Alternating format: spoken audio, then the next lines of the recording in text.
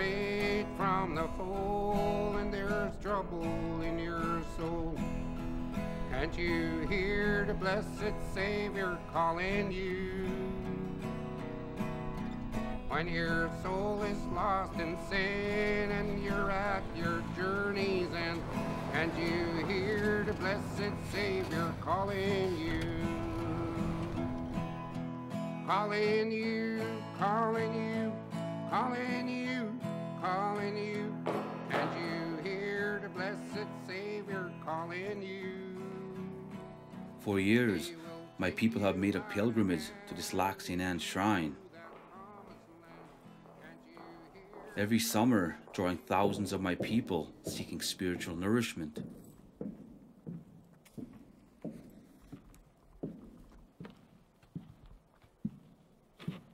It pains me to see my own people abandoning our native culture and religion, embracing other religions that have historically abused us and tried to beat the Indian out of us. When you see that image, it screams Indian religion. They have our ceremonial colors, 4 directions, and yet, in their eyes, our Indian religion is pagan, or it's not right. And for me, it's like a contradiction. For years, many of my people have accepted and accommodated mainstream religions, but this acceptance and accommodation has not always been returned. Calling you, calling you, calling you, calling you. It's something I never had to deal with until a year ago, when my family and I suffered a great loss. He will take you by the hand and lead you to that promised land. Can't you hear the blessed Savior calling you? Can't you hear the blessed calling you? This is my father, Gerald Auger. Dad was a working man, community leader, backyard mechanic, a jack of all trades. The spiritual base and teachings that govern my life are because of my father. No matter what I had been through or had done, Dad was always there for me. On December 15th, 2006, Dad left us. Suddenly.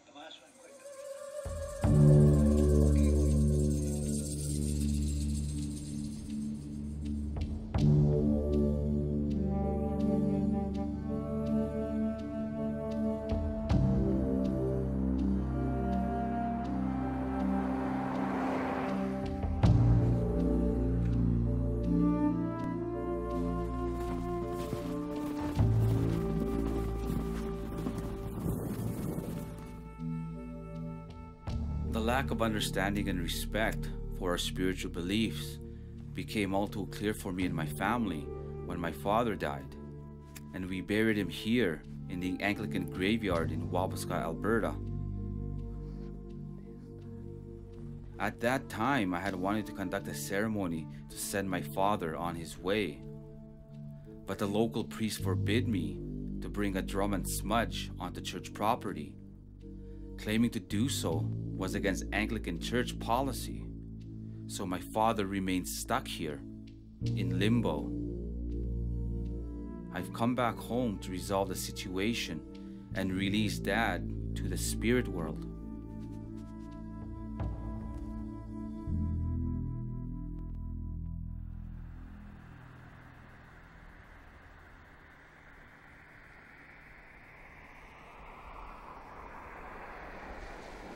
When I drive around Wabasca, I see evidence of a lot of dysfunction in this community.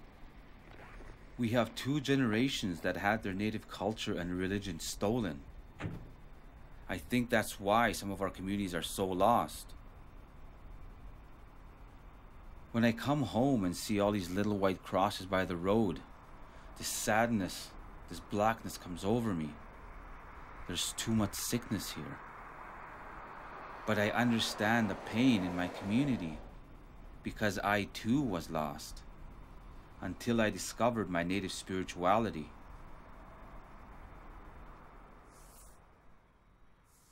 You know how angry I was growing up, how mad I was always getting into trouble, because that was because of what I was going through here and seeing what was going on.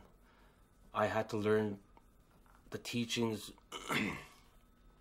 because I knew I had so much hate in my heart, so much anger, that I had to learn to forgive these people who abused me. But I know if it wasn't for the spirituality, I'd either be dead right now or I'd be 25 years behind bars. You understand more than I do about the Cree culture, because I don't. Not where I was raised. Not my way. My way is the way I was raised. To be a Catholic. Because raising in a residential school, they don't teach you nothing, really, just schooling. But they never wanted you to talk Cree or stuff like that, and I don't know what the outside world was about, or the Indian culture, or who I was.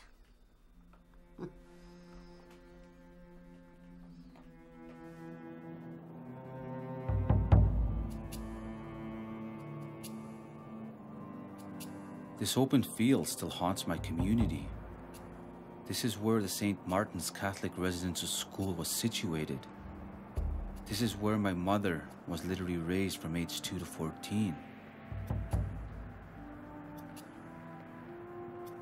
Dad, on the other hand, was only at the Anglican Residential School for a couple of years before he ran away and was raised on the land with his parents.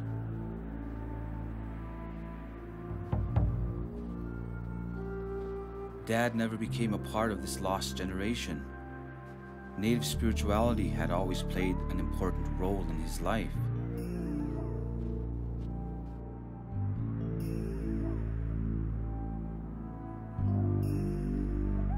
I have come to realize that these residential schools played a pivotal role in disconnecting and stripping my people from their language, culture, identity, and spirituality.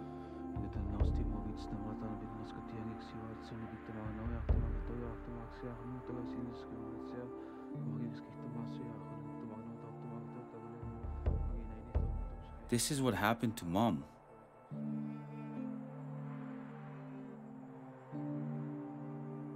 When Dad passed on, she wanted a Christian burial for him at the Anglican church where they had been married.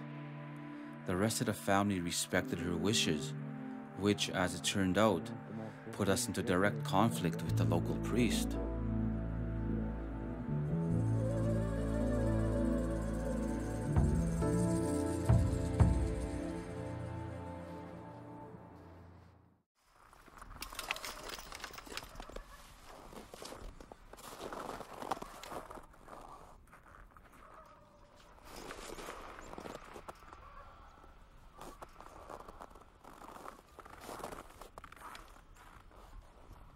This is a priest who denied me in honoring my father last year, a year ago. In honoring him the traditional way as I was taught. This is his house, but there's nobody here. I just wanted to sit down with him and ask him why. How could a man of a cloth, deny my family in honoring our father as we laid him to rest in our way?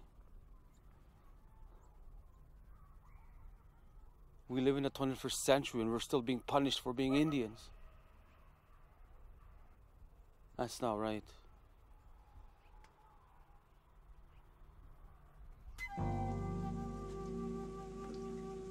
My sister Doreen and her brother-in-law Duke were with me last year when we tried to honor our father in a traditional way.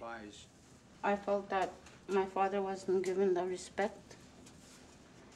And to me, that when they said that, I was angry, upset, hurt. Because I wanted everything from my dad that day. Okay, well, how do you feel today? It's been a year today out there. Well, my feelings haven't changed. I mean, I'm still angry, bitter. When I think about that day, it'll always stay there. It won't go away because it's already been done. We can't change it. So only one funeral that you have, you might as well make it worthwhile. Because you ain't going to have that chance again to say, I should have done this, I should have done that. So like I say, if you believe in something, do it. Don't matter if you disrespect the laws they put in place. You're paying honor to an individual that you've loved for so many years.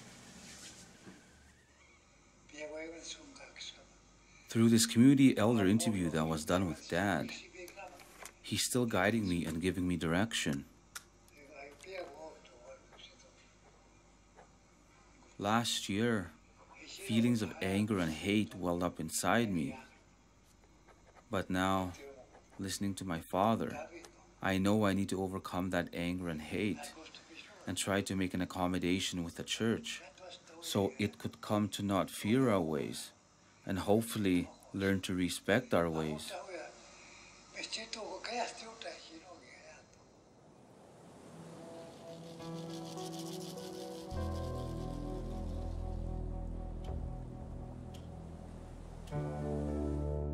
A year ago, I didn't want to play church politics.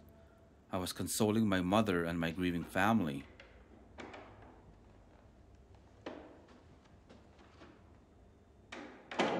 But now, seeking answers, and with a local priest unresponsive to me, I've traveled to Peace River to talk directly to the Archbishop who oversees the diocese. I guess one of the reasons that I'm here, a year ago in December, my dad passed on. Mm-hmm. One of the things that happened during this whole time of my family was that I wanted to be able to honor my father on how I was taught, based on what I was told about it being a church policy, that I wasn't able to do that. I just wanted to let you know how it affected me and then how it affected my family. Well, I can appreciate that. The one thing I want you to understand is that there's no church policy as such that says no to smudging or drumming. There isn't one. These kind of unfortunate events, and I believe they are unfortunate, shows perhaps a lack of sensitivity that needs to be sharpened and needs to be addressed. I apologize to you personally because you shouldn't be in that kind of position. However, I also want you to recognize that the local congregation in this diocese, they make these kind of decisions. As the bishop, I'm only the shepherd. I'm the leader that tries to guide. So what would I need to do to be able to? I'll tell you what I can do is, since you've made me aware of this situation, I can facilitate this by going in and meeting with the people myself. Okay? But the decision will be theirs. Please understand that. But I guess if you were able to open the doors for us to sit down with that the local priest and the congregation, that yes, we can do that. Would do a lot as well. Yeah. We're all on a journey, my friend. Maybe we've just begun a journey together. Yes. Okay? God bless you. Thank you.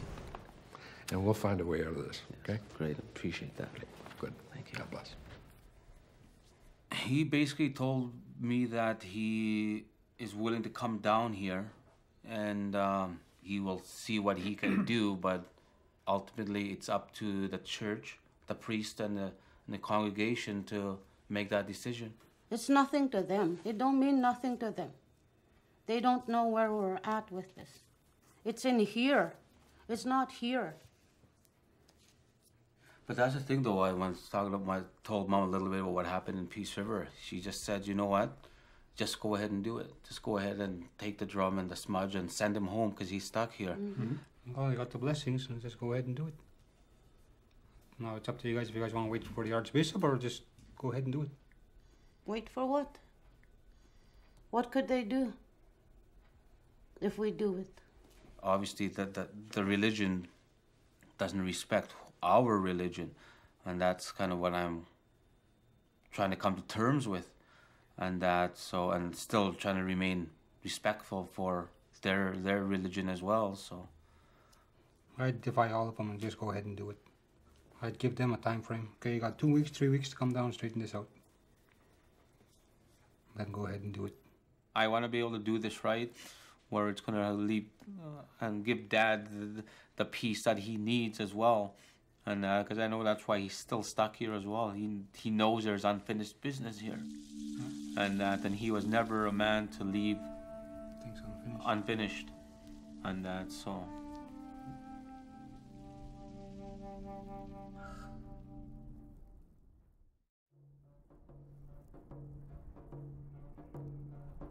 In contrast to the situation with the Anglican Church, the local Catholic Church and Father Les have made an effort to respect native customs and traditions, allowing the drum and smudge in their services.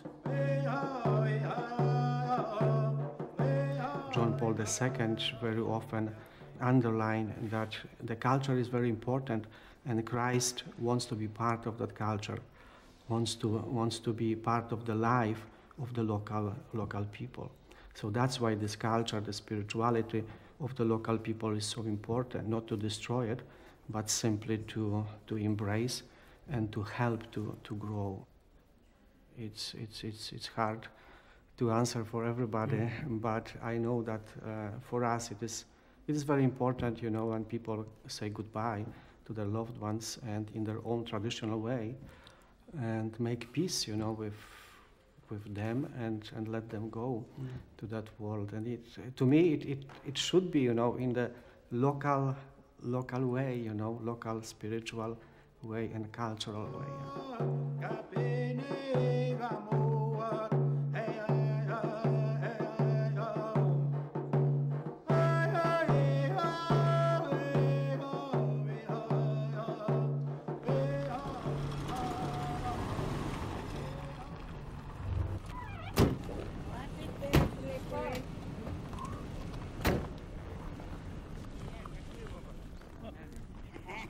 Contrary to the Archbishop's offer to intervene personally, he subsequently sent a letter to the local priest, instructing him to take the matter up with his congregation.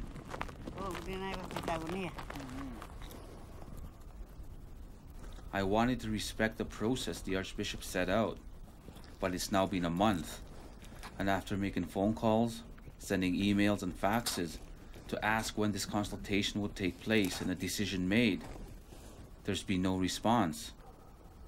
So after discussing it with the family, we decided collectively that we are going to go ahead and send Dad home today. Along with Mom, Duke and Doreen, my other sister Lolly, and our grandmother Caroline, my cousin Lester has come to perform the spirit death song ceremony.